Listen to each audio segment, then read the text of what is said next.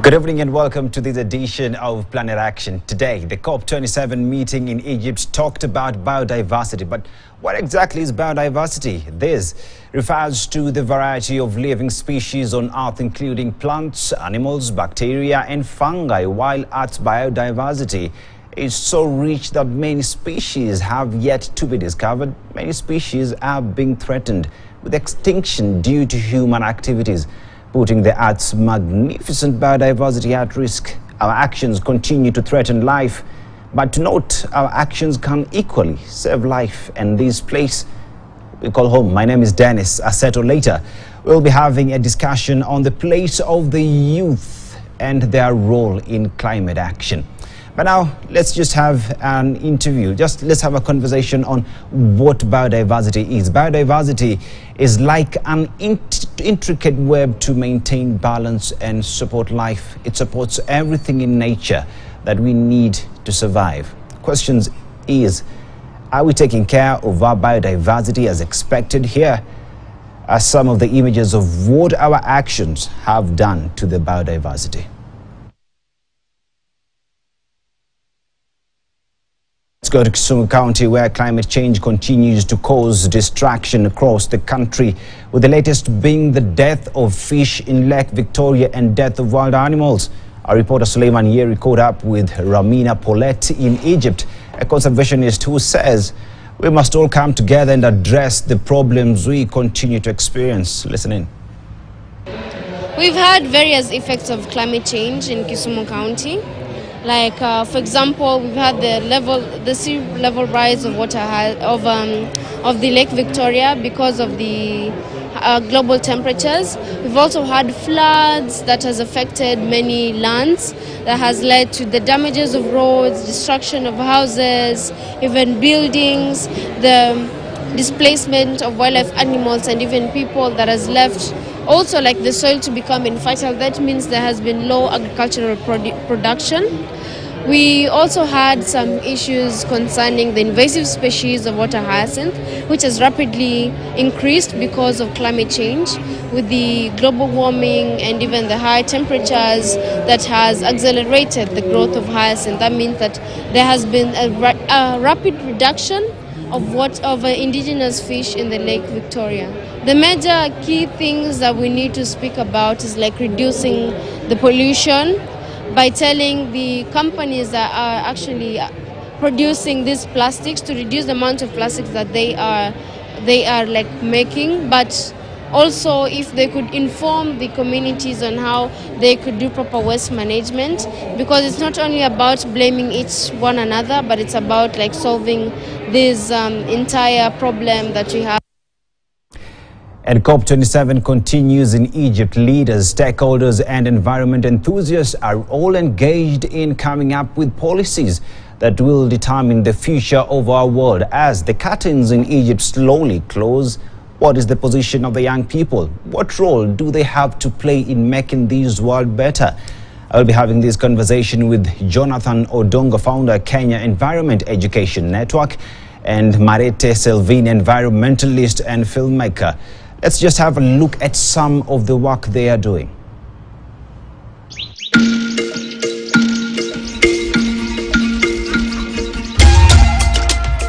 In Kenya's Masai Mara, one man is fighting for an animal that is often hated and feared, the vulture. Thought by many to be an ugly, bloody scavenger that feeds on the dead. Yet, despite its bad rap, the vulture is one of the planet's most important species. Vultures have this unique ability to digest toxic bacteria.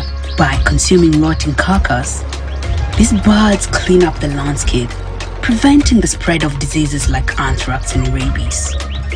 Vultures save lives.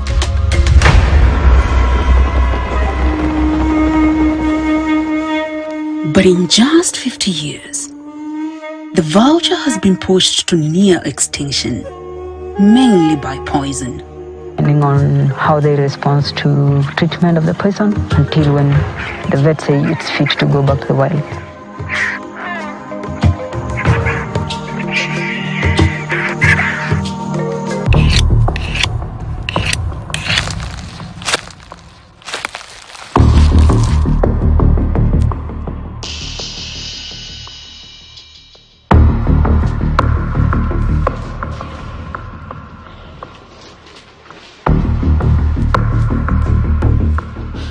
walikuwa wanakuta chui maua na wanakula nyama, lakini wakaambiwa hii ni pesa, weka hii ngozi hivi takununulia shilingi 2.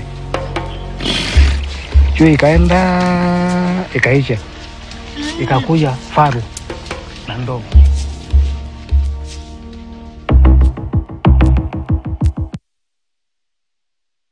Just but some of the communication out there sending the message home on what we need to do to protect our biodiversity, the places we call home. Karibuni sana. When we talk about what we've just seen there, where do we stand as young people in selling and sending the message that this is our time to stand and protect the place we call home? I think it doesn't have to be us taking a stand. It's us realizing that if we do not do something today, then probably in our lifetime we'd have lost some of this biodiversity that is very key to us for our own survival and also for our survival of our kids. If you go back to culturally, maybe the Kikuyu, they say that this land is rented to you by your children. So we're not doing this for ourselves. We have to do it for our children. So we have to see this not as a problem of today, but a problem that will be experienced by our generation, which is already experiencing it, and also the generation to come. And it will be worse for them. It's like, if it's like this for us now, imagine the next generation and the other one and the other one. It will be worse for them. So we have to do it today, not because we're young people, but because it's important for us to do it. And so when you sit down and decide to channel this communication to the entire globe, what is running through your mind? What pushes you to be that champion standing out there ensuring that this biodiversity, the place we call home, is protected? You know what's happening, I concur with my counterpart, Selvin. What's happening is that we are the generation that has realized that there is something at stake. Our biodiversity, and we are linking this back to our continent of Africa. We have 30% of the world's biodiversity, and there is something our ancestors, our forefathers did, and that is why we are where we are today. So we are asking ourselves the question, what happened in between? And what happened in between is likely to jeopardize the future of my children and my grandchildren. So that is what runs through our minds as the young people. How can we ensure that they also enjoy what our ancestors enjoyed and what we found, so that these things do not disappear? And that is why we are using avenues such as the films you've seen to get the information out there. And now here's a situation where this is the 27th COP. The first COP was in 1992, if I'm not wrong. This is the 27th attempt. And as young people, we realize that we have more time to live in this world. Exactly. Do you think that COP has captured the voice of the youth when it comes to protecting this world? Selva? I want to put that question into yes and no. Mm-hmm. No, because we haven't really seen the implementation of what has been decided year after year. And secondly, also, there are some young voices that are being heard. But then what? After they heard and they've said this is what is happening on the ground, what are the actions that are following after they made all these decisions? And that's the key, the most important thing. It's important for the world leaders to meet and have these discussions and decide what it is that they're going to do. But it's more important to implement what it is that they're saying. And also for us who are not in the COP and who are on the ground also to decide that it is not just for them to decide what is going to happen. It is also for us to decide how we're going, what part we have to play, and how we're going to do it and implement some of these things that we'd want to see happening. It's not just their job, it is our job collectively. And when you talk about what needs to happen, President William Ruto is big on forest cover. He says that he wants 5 billion trees to be planted in this country, 30% of forest cover to be achieved, and he's going to use the young people. As the young people, how are we taking this information as we should, or are we just there to be told kazi yako ni kupanda miti? So we have the young people. This is a very active part of the population. And if you look at what has been happening recently, right now if you organize a tree planting event, who will show up? the highest number of youths. And what I've seen from the even events we've organized is that the youths want to do these things. It's like we want change right away. So anything, for example, just like you rightly said, the president said by 2032, we want our forest cover to be over 30%. And there is that ambitious plan to plant 15 billion trees by 2032. This is ambitious but achievable, because if you look at our population and the number of the young people interested in getting this done, we are passionate about these things, these issues. So if the president calls upon us today, just like he has, we will immediately jump to action. And we also have platforms like the social media. The youth are very active, and the information will spread so fast, and we just need that fire. So if we have a president who is already passionate about this and is working towards this, then the youth, I'm telling you, we are ready to jump on board. We are ready to jump on that and save this world. But exactly, where do we belong? Where is our chair on that table where decisions are being made? Where do we belong? Because every other day decisions are made, but our voice are not heard. How do we go about it? We stop waiting. Because we've been waiting to be given spaces in these tables, and no one is doing that. So we have to take them. And we take them in small ways and in big ways.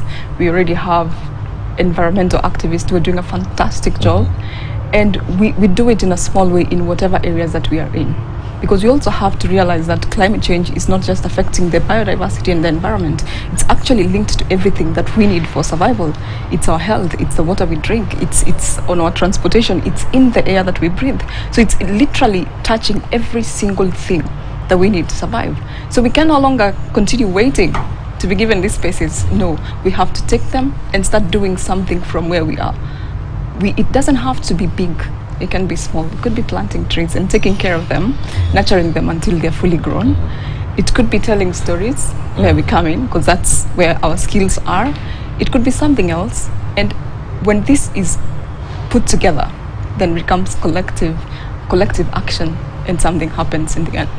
And just to add on to that, if you look at the climate change conference going on right now, my feeling is the convention, the UNFCCC, the youth have been fighting for a seat on the table. But I think there is a smaller table that has pulled near the bigger table for the youth. So there is a youth constituency at the UNFCCC. So we go to the conference, you will see the youths organizing marches and demonstrations for things to be done. But then I think this has been done for the youth as a formality. So just like my counterpart has said, I think what we need to do is, instead of agreeing to be on that smaller table, we need to jump to the bigger table and make sure that we drive the action. And if possible, we tell this generation, this is the 27th year this is happening. And for 27 years, if there is no meaningful action to show, then it means we need to tell these people to now create space for the young people who are driven to see the change and the action to actually now. Yet to realize that in this country we still have communities, we still have people who depend on firewood, and firewood means trees being cut. So then how do we as young people come together, talk with our locals, like our people back home, back at the grassroots levels, and explain to them that cutting a tree has A, B, C, D effects, but in the same breath, have these conversations with powers that be, so that we have an alternative for them, because you can't get them out of fire with no alternative. Yeah, I'll tell you a short story. I was working with a youth group, a group of students actually. So we were talking about there is World Day to combat desertification. So we were working on public speaking, and one of them gave a speech on how we need to move from fuel wood into clean energy. And then after that passionate speech about let's embrace biogas and everything, she came to the side and told me, you know what, I come from Marsabit County, in one of the remote areas of Marsabit County. And truth be told, these things to do with the LPG, the gas, the biogas and stuff, what we are, the only thing we can see is that fuel wood, the charcoal and firewood. So what can we do as a community to make sure that we are not relying on firewood and charcoal? And that's when I knew that beyond education and awareness creation and telling stories, we also need to work with the powers that be, as you said, to make sure that there is socio-economic transformation, empowerment of the community, so that we are able to embrace these other sources of energy that are cleaner. So that now we don't have people with excuses that we know, you know what, we do not have any alternative whatsoever. So then we realized that our work as environmentalists also go beyond just talking about the environment, but talking about how we can transform livelihoods. And Selvin, before we came here, we were talking about how all these meetings are glamorous, right? Yeah. How do we ensure that these meetings stop appearing as though they're just a PR exercise? We need actions now, because remember, the conversation on loss and damage was pushed to 2024. Yet, as we speak right now in this country, there is a family that is not able to put food on the table. There is a family that had to sell their cow at 100 bob. How do we then demand that change must happen now? Na kama si sasa, ni sasa hivi. I think there is a lot of unlearning and being deliberate and intentional about how we tackle climate change and come to the point where we're now talking about climate adaptation. And I think the first thing would be to start looking within. For a very long time, we've looked without for solutions, forgetting that we are a people who are innovative and creative in coming up with our own solutions. And just because you're looking without doesn't mean something isn't happening within these communities that we think they're suffering and they do not understand what is really happening.